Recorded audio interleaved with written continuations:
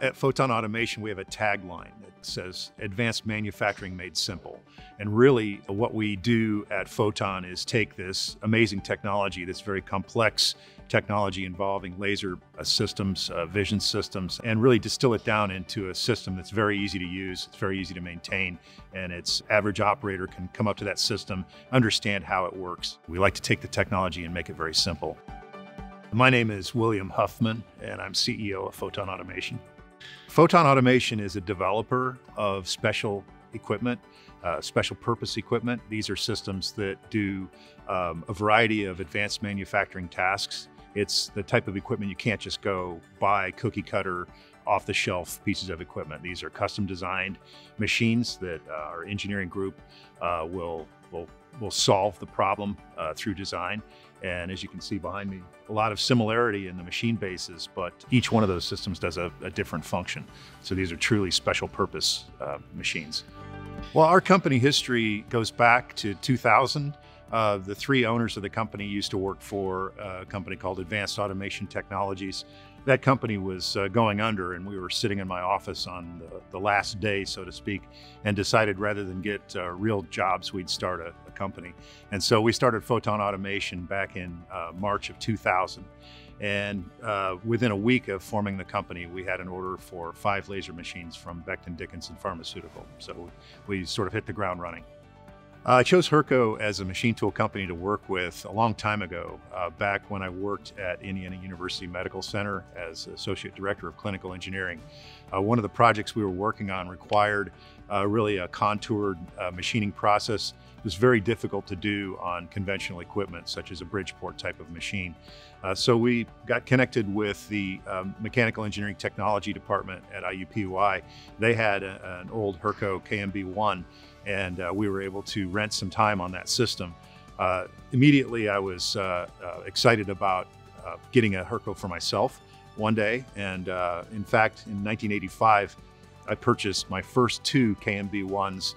They were used at the time, but they made all the difference. Going from conventional machining, where you'd have to use a boring tool to cut out a circular cutout in a piece of material, I could just program in a circle, and it just made my life so much easier. So right now, Photon Automation has 5 Hurco machines, 4 machining centers, and a lathe. And those we're using those systems to make all the parts for the equipment that we build. So these are parts that are anywhere from a very tiny and delicate laser hold down foot all the way up to brackets and components for holding cameras, laser beam delivery optics, all sorts of different components for the machines that we build. When we're looking for people to run our CNC equipment, we're looking for people that know how to read prints, that know how to interpret the prints. But what makes the Hurco control so nice is you don't have to bring somebody in that's an expert at G-code or anything like that. They just need to understand basic machining principles. The control is easy enough to use that you can put somebody in front of it that's had some experience on a conventional piece of equipment and put them in front of the conversational control, and it just becomes relatively obvious within a short period of time what commands they need to type into the system to be able to make a part. My name is Tom Hassos. I'm a machine operator, programmer, and tool maker here at Photon Automation. Well, Hurco is a pretty easy machine to learn. I came from a background of another conversational controller, and I would say the features that really help me are the graphics, being able to edit, being able to capture and maneuver the 3D isometric drawings to flip it and kind of get different perspectives. You can even do that while the machine is running. One of the features I use quite a bit is the interrupt cycle.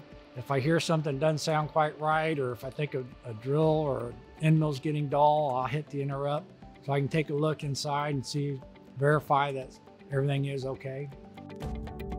Well, Photon Automation has developed some laser technology that's really revolutionary. We got a patent back in 2015 for our pulse spread technology, which is a novel way of delivering laser energy to a part that's being welded. We're able to stitch weld the two pieces of material together. But the thing that makes it novel is as we move the laser beam with very high-speed mirrors, we can change the power of the laser. So I see the future of photon automation really taking that technology to the next level.